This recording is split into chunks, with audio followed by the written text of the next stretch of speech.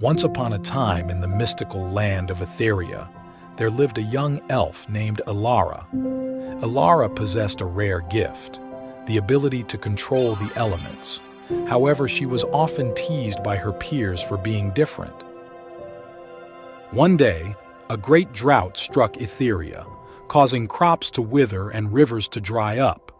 The villagers panicked, blaming Ilara for the catastrophe. Despite their scorn, Ilara knew she had to help. She journeyed deep into the forest to seek guidance from the ancient tree spirits. They revealed that the drought was punishment for the villagers' greed and lack of respect for nature. Ilara realized that she could only save Etheria by teaching the villagers to appreciate and care for their environment. Returning to the village, Ilara shared the wisdom she had gained. She taught the importance of living in harmony with nature and respecting its gifts.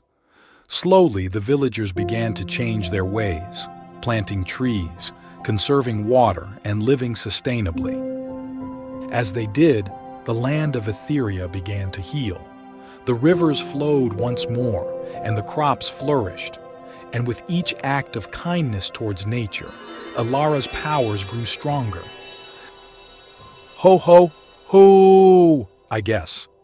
Now you all hc4zi viewers and friends should recognize who I am. Yes, I'm your Santa. So, the moral of the story is Ilara's courage and compassion had not only saved her homeland, but had also taught the villagers an invaluable lesson. That true power comes not from control, but from harmony and respect for all living things. Ho ho hoo! Your Santa is signing off now.